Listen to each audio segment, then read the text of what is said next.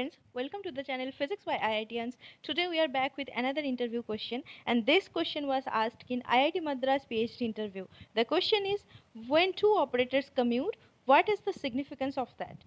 And this question is so beautiful that we can understand, we can learn a lot more physics here. We should know about the symmetry and conservation laws. We should understand the symmetry mathematically. We should understand the symmetry classical mechanically. And we should understand finally the quantum mechanically. And then we will try to find out the answer of this question, that when two operators commute, what is the significance of that? And this, I tell you, this is a much more philosophy with physics here. So I request you to understand this video very carefully. So let's start. First, we should know about symmetry and conservation laws and symmetry in physical laws. We should know what is symmetry and how can a physical law be symmetrical. Now, symmetry is usually used to refer an object that is invariant under some transformation that includes translation, reflection, rotation or scaling. So after certain operations, the object will remain the same. Then the operation is called the symmetry operation. Now, how symmetry and conservation laws are related to each other. For each of the rules of symmetry, there is a corresponding conservation law. Okay, suppose there is spatial translation symmetry, then we get conservation laws of momentum.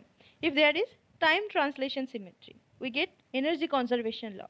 If rotational translation symmetry, we get angular momentum conservation law. Quantum mechanical phase symmetry, we get charge conservation laws. We first understand what is symmetry mathematically. Suppose we are taking a function f of x, and f of x is x, and f of minus x is minus f of x, then function is odd function. Now, if function f of x is x square, then whether f of x is x is plus x or x is minus x, f of x will be x square. So it is an even function and is symmetry about y-axis. So let's try to understand it graphically. We are plotting y equals to x and y equals to minus x. Here, look here, there is no reflectional symmetry, no symmetry along the reflection with the y-axis. But when you are taking this curve, that is y equals to x square, whether you are seeing from this side or you are reflecting after reflection, the figure will remain same. Here after reflection, this will become this, and if you reflect this, it will become this. They are different. You can finally distinguish them. But here, whether it is reflected or it will be original as it was, there will be symmetry. So there will be no change, or you cannot distinguish between the after the operation of rotation. So it is rotationally symmetric. Now we should understand some more symmetry operations with the understanding of figure. Suppose this figure tells you the inversion symmetry. What is inversion symmetry? This green dot shows you the center of inversion. So after inversion, the point 2 will become point 4, the point 3 will become point 5. So after symmetry, this 3, 5, this 3, when there was 3, now there is 5, and this 5 becomes 3, or this 2 becomes 4, and this 4 becomes 2. You understand this is rotational symmetry here. So this is the axis of rotation. The picture will remain same under this rotational symmetry or rotational operation. This is a translational operation. Whether this object is here or you are here, it will look same environment. This is the translational symmetry. So how these two are connected mathematically? There is a beautiful theorem in mathematics, that is Noether's theorem, and it states that every differentiable symmetry of the action of a physical system has a corresponding conservation law. And the theorem was proven by mathematician M.A. Noether in 1915 and published in 1918. After a special case was proven by E. Coserfeld and F. in 1909. So we should understand the Noether's theorem carefully. The symmetry properties of a physical system are intimately related to the conservation laws characterizing the system. Noether's theorem gives a precise description of this relation. The theorem states that each continuous symmetry of a physical system implies some physical property of the system is conserved. How do you understand it? Suppose we are taking time translation. Means whether the time is t or the translated time, that is t plus a, where a is also constant. If the laws are physical pictures will be invariant with this time translation if there is a symmetry in the time translation. How do you understand? Suppose we are taking an example in classical mechanics. So a particle is solely acted upon by the gravity will have a gravitational potential energy mgh if it is suspended from a height h above the earth's surface. Okay, so a particle which is above the earth's surface at a height h, and whether you are measuring the potential energy or you are finding out the potential energy at time t naught or at time t naught plus 3, the potential energy will remain same. The total gravitational potential energy of the particle will be same at all the time, or the gravitational potential energy is preserved, or conservation of gravitational potential energy, where this particle is solely acted upon by the gravity. So this is a time symmetry, time translation, whether you are seeing it, whether you are observing it at time t or whether you are observing it at time t plus a, that this gravitational energy is same, that is mgh. How do you understand the spatial transition?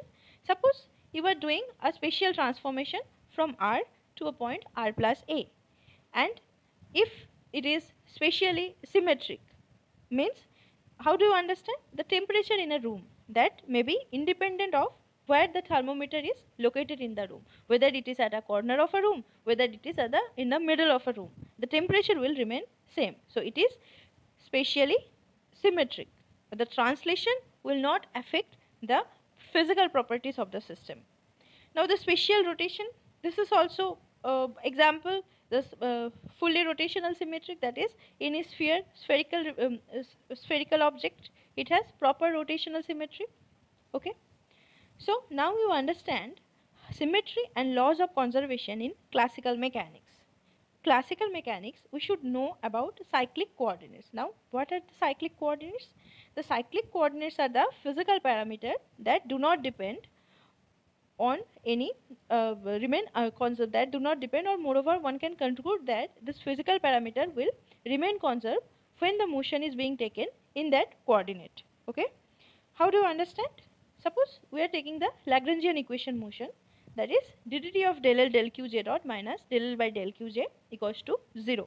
Now cyclic coordinate means del L by del Qj is 0, that is that particular coordinate system is not included in the Lagrangian, or Lagrangian is independent of that particular coordinate, which will be cyclic or ignorable coordinate. So this equation of motion will become ddt of del L by del Qj dot equals to 0.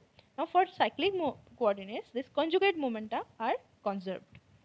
What is the quantum mechanical picture? So when two operators commute, and what is the significance of that, we will understand it.